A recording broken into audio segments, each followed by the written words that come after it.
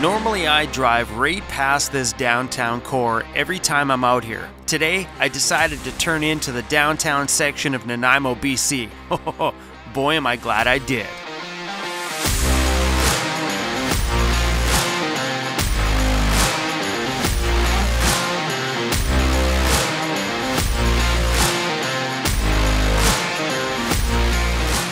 I spend a lot of time in Nanaimo. A majority of my winters have been spent on this little section of the island because this is where my shop is at.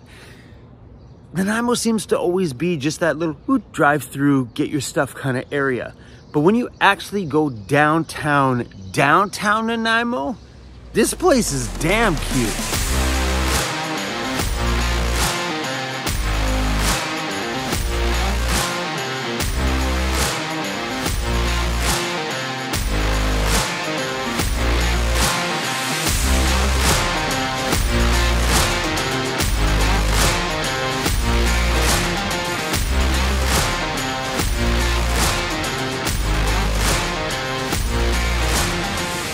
When you get off the ferry coming to the island, Nanaimo and Victoria are your two main points of entry out here from the mainland. When you get to Nanaimo, it is super easy to drive by all this stuff. See, downtown, you don't really have to kind of drive through it. It kind of tucks you around in a way. The road goes right past all this stuff. Make the little pit stop. It's actually really nice down here, and I think a lot of people avoid it because there's a lot of homeless people down here.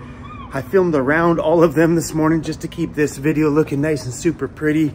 But downtown here is definitely worthy of a little drive through for sure. Over the winter, I spent way more time inside of my shop than I was expecting to. But I was having fun. I really enjoyed being inside of that space, but now that the sun's out, I kind of regret all the time that I spent indoors. So next winter season, I'm gonna try to explore this island a little bit more. Wow, what a piece of beauty. I've never been down here to the marina. It's amazing. People are coming down here, getting on their tugboats, going to work. People are getting on their fishing boats. Some guy over there on his little kayak. It's awesome. There's a floating fish and chip place back here that I didn't know about. There's some restaurants, some coffee shops, whale watching stuff, like lots of touristy things here. I had no clue. There's a little road on this side that I've driven up and did a little U-turn and taken off, but I never made the pit stop to come for a walk. Definitely way worth it. So when I bought my shop van, I didn't know how I was gonna get to Vancouver, and I looked up Harbor Air. So I guess there's a float plane that leaves from down here somewhere and flies into Vancouver, and it wasn't that expensive. I think it was 175 bucks, but what an experience that would be. So it flies out of here, goes to Vancouver Harbor, and then you can fly back here. So if you're looking for a unique way to get to the island for a little day trip, Harbor Air might be a fun way to do it. I know that's definitely on my to-do list because, man, to see all the Gulf Islands and stuff like that from the air for an affordable trip like that would be so damn worth it.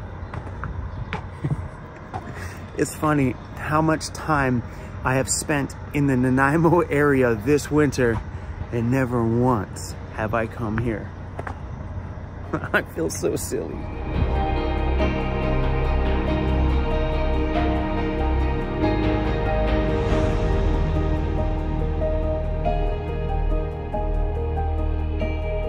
What the heck? With all the colors in there, that looks like a little Mexican place. What am I missing in this town of Nanaimo? A little dog bowl so it's dog friendly. What the heck? This place looks like fun. Look it. What am I missing? What is it? It's gotta be a little Mexican place. Penny's Palapa, full service Mexican restaurant, takeout and taco window. I feel like I need to start taking my own advice. I always tell people explore your own backyard first because you wouldn't believe what you're gonna find in your own backyard. Take your own advice, Chrome. We're definitely gonna come back here for sure. Oh man, look how fun that is. Grab yourself some tacos and some tequila right here. Perfect. Man, I'm glad I came out for a walk this morning.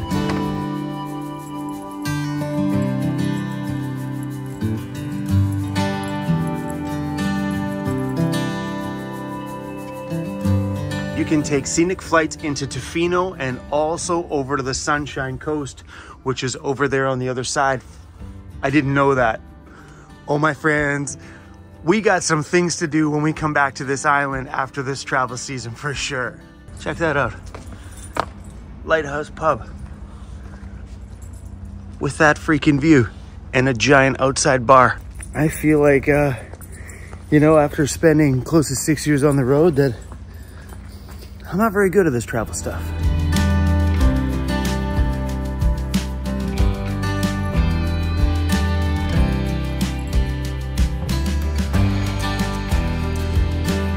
There's those harbor airplanes I was talking about. Man, would that be so much fun. This absolutely gave me a whole new outlook on Nanaimo. How many of you guys have traveled to this island and drove right past all this stuff? I bet you there is tons of them that came out here, and you know, because of the downtown kind of looks a little grimy from the outside, but damn, when you pull in here and get down here, wow. What was I doing? This whole winter, what was I doing? Like, I preach a lot of things around here, but I'm not really taking my own advice. So if you get a chance to do any traveling, start in your own backyard. Take this lesson out of today's video at least. Anyway, guys, what I really wanted today was to show you guys a little bit of downtown Nanaimo and update you on a few super cool things. Hey, bud.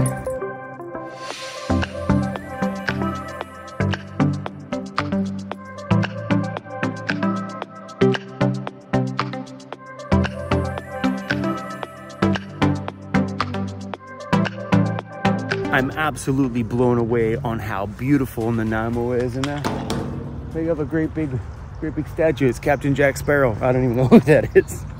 In memory of Frank James, officially known as Black Frank. Ooh, from 1918 to 1992. Black Frank, Nanaimo's Captain Jack Sparrow. Oh man. Anyway, guys, the point of this video was actually an update. I got some really cool things I want to let you guys know. You remember that Overland gathering that I went to in Ontario last year that I absolutely loved? Man, I would love to be there again this year. It's just that's a huge round trip from BC to way out in the middle of Ontario. But anyway, the crew at Overland North, when they messaged me to invite me back out again this year, sadly, guys, I had to say no. They wanted me to let you guys know about the gathering that's coming up on June. Let me pull out my phone. Let's get this right. Overland North Gathering. It's at Albion Hills Conservation Park in Ontario, just 1 hour north of Toronto, near a town called Caledon, Ontario. The Overland North Gathering is June 9th to June 11th. And it sounds much like the other one that I went to, but I think this one looks like it's a lot bigger than the other one. So they're doing so it's a camp out. You literally bring your vehicles out, you camp out for the weekend. It's so cool. It was so much fun, you guys. They're doing self-guided trail rides. And if you caught that video when I filmed at the last one, what they do is they take all sorts of people at different driving skills out on the trail and teach you guys how to navigate those trails over bumps, in ruts kind of stuff. So if you're new to being off-road, those guys will train you guys a little bit on a trail ride with somebody who's experienced and guide you through little obstacles. It's a beautiful thing. Okay, just a quick picture. And a Jeep. They did guided trail rides. They gave you a few options depending on the vehicle that you had. But the trail rides were guided, meaning that if you're a newbie, you had somebody to guide you through any obstacles that you came up to. Was really cool to see.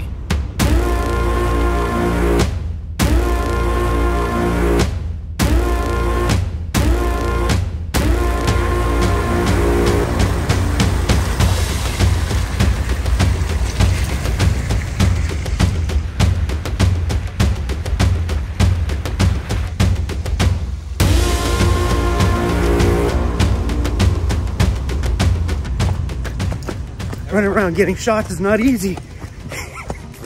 30 hours of clinics on overlanding.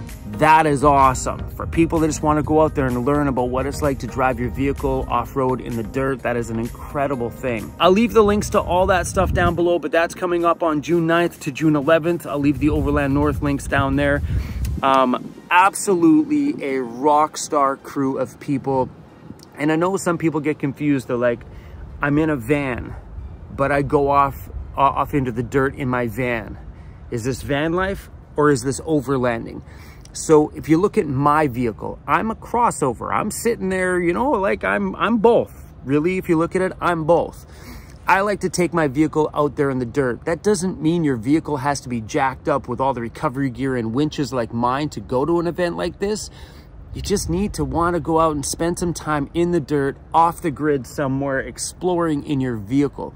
It doesn't matter if you have a Honda Civic with all-terrain tires. Heck yeah, go get it. They're really inclusive out there, so don't feel like your vehicle should hold you back from going. If you are unsure about an overland event, I will try and link the video down below too to when I was at that event. Awesome, awesome, straight out right, awesome.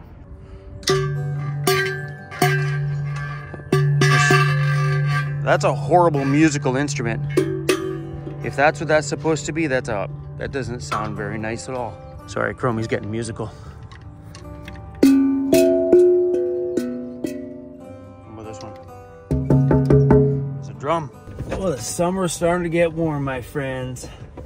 So another little update. A while ago, I put a call out looking for an editor for a side project that I had, and I want to let you guys know that I did find the editor.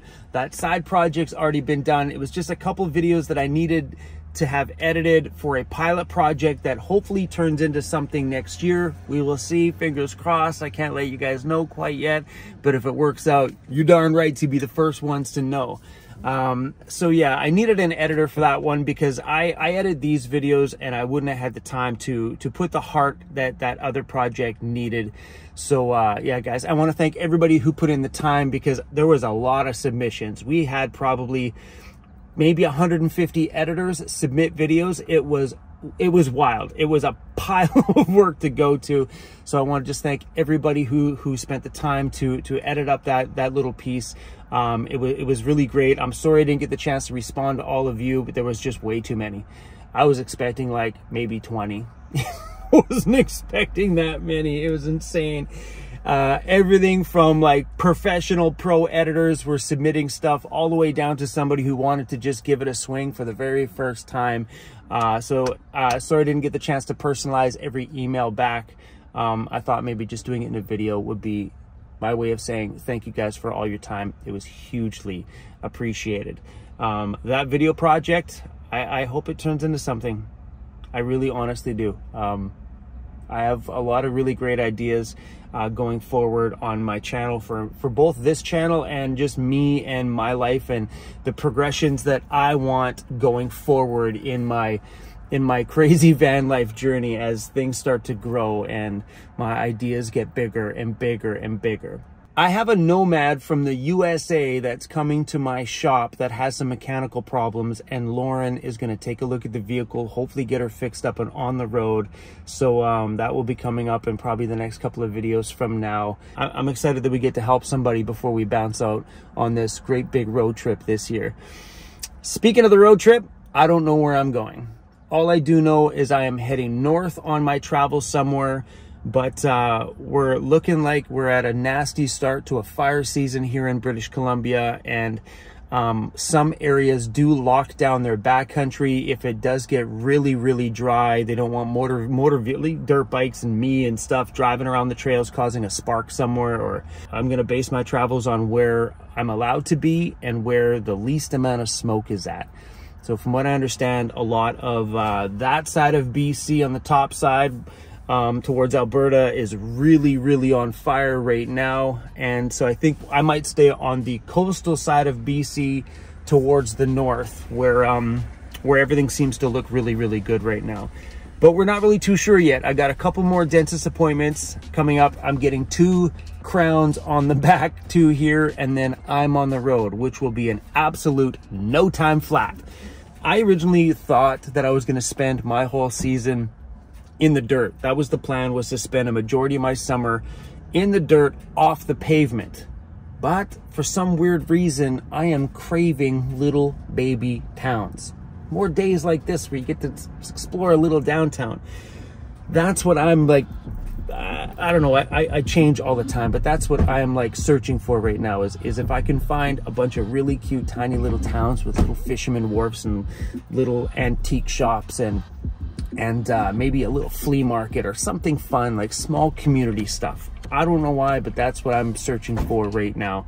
So who knows what we're going to get up to this summer. I do know that in northern BC, there's a pile of little cute little towns that we can film. But I know me. Chances are I'll probably film 5 cute little baby towns, and then something in me will search out, I need to go play in the dirt for a bit. So guys, stick around, man. We're doing lots of fun stuff this summer. And if there's any places you guys would like me to go check out or visit, or any tips or tricks about the northern BC, by all means, guys, leave them down below. If you're new around the channel, hit that subscribe button. Pretty please join the crew. It's great to see things grow around here. You hear that? But I appreciate your guys' time. And yeah, guys, if you hit that subscribe button, hit that bell, don't miss out. We do crazy stuff around here. My videos go from either being in the dirt, being in the shop, or being in towns like we did here today. Always up to something crazy as this van life of mine evolves and moves forward. Anyway, guys, peace out. I'll see you guys all soon.